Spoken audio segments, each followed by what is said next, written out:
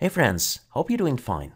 Today I'd like to share with you how you can open tar files and also how you can extract them using Python.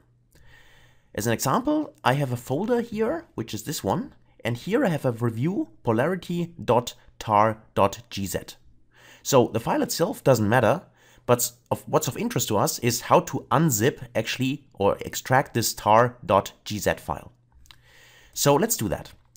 For that we need two modules. The first one is tar file, so import tar file. And the second one is simply the operating system. So we'll import OS just to change my path. So for the path, I can specify that, and I actually already copy pasted that. So let me just paste it here on the side, as well as the code for unzipping the file, and then we go through it. So that's basically it. So let me just copy the path here and paste it maybe here. And then let me run this. Okay, so far so good. And let's go one additional step, because we need to have the file name, so which would be this one. So we go into the folder using operating system. So I say os.change.dir for change directory, and I simply put in the path. So this means that we now go into the path directory, and then if I list the files, so via os.list.dir, and then I'm referring to the current directory, simply putting a dot, and execute this, then I get a list here for the file itself. And because I want to use the file, so I need to use the first element from the list, this is why I can simply type in a 0 in here. So because I'm doing this, now I get the file name itself. So without actually the list brackets, right? So I can store this under any kind of name, but because my code here is referring to fname, so for file name, I can simply store it in that. So I can say fname is equal to that. And of course, if I execute this, just to show you what's inside, I still get the same value. And now, how to extract this? So, as I said, first we need to import the two libraries. In this case, operating system is I just used it to extract a specific file.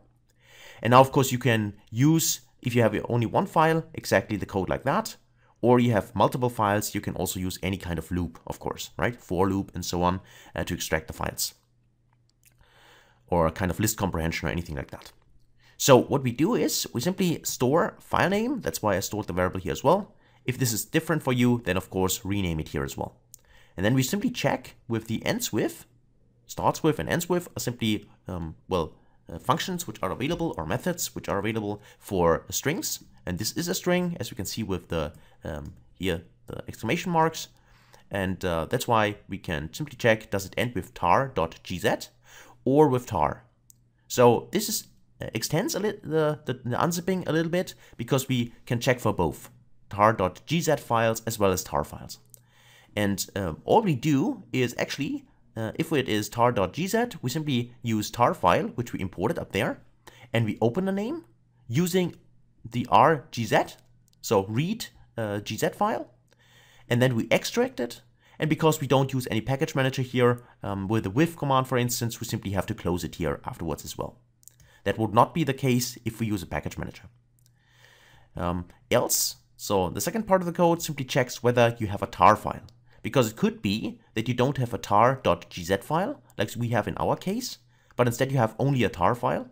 And then the only difference is actually when you open it, that you specify here the read instead of read gz. The other part is the same. So you extract it and then you close it. So this part is actually, in case you have seen the video, kind of similar to the zip file module, which is great because then it's easier to keep in mind how that works. But just as I said, be aware that it depends whether you got tar.gz file or only a tar file. But that would be the code, just a few lines of code here to extract it.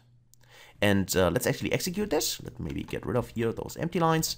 And let's have a look at our folder. Currently, as you see, there's only the tar.gz file. And now if we execute this, let's run it. And let's have a look at our folder. And you see that now we have extracted here the folder, as well as here an additional README file, which was included in this tar.gz file. Okay, so that's everything I have for you today. So hopefully that was helpful. If so, then please give this video a like and share it with your friends or everyone interested who could use this for his or her work. Otherwise, please subscribe to the channel, because currently it's still small, but hopefully with your support it will grow, and growing means there will be additional great videos for you coming for various tools like Power BI, Tableau, and Python, of course, machine learning, AI, everything you want to know. Okay? So that's it. Thanks for watching. Please take care of yourself, and hopefully see you in the next video. Until then, best guys.